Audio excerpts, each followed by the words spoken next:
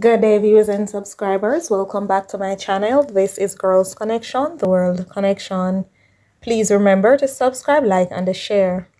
Also, click the notification bell to receive daily news updates locally and internationally. Cocaine worth $90 million seized at the Manley International Airport. Over 12 kilograms of cocaine with a street value of US $600,000 or Jamaican $90,603,000 was seized at the Manley International Airport in Kingston on Monday. Reports were that about 7 a.m., anomalies were detected on a suitcase destined for the United States of America during routine security checks. A search of the luggage was conducted and the illicit drug was found.